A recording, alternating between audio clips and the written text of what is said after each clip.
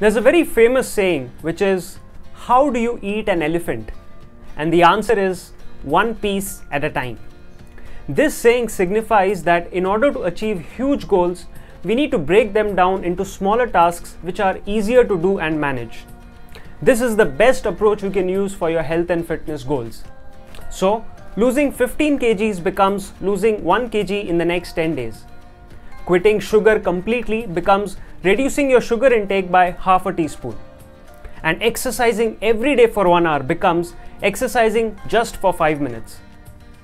Smaller tasks are easier to manage. They give you a sense of accomplishment, which also motivates you for the next smaller task. So, how do you eat an elephant? One piece at a time. And how do you achieve your huge fitness goals? One small habit at a time.